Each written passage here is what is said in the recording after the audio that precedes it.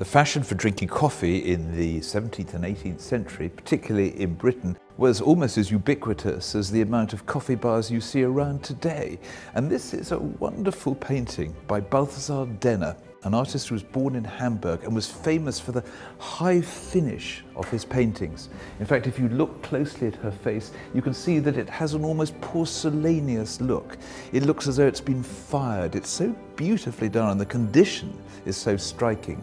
And this is a portrait. We know this because it was in a sale of his own goods, a studio sale after he died, of Balthazar Denner's daughter, Katharina, playing the role of what looks like a maid in a coffee house. It's a perfect example of portraiture and genre painting combined.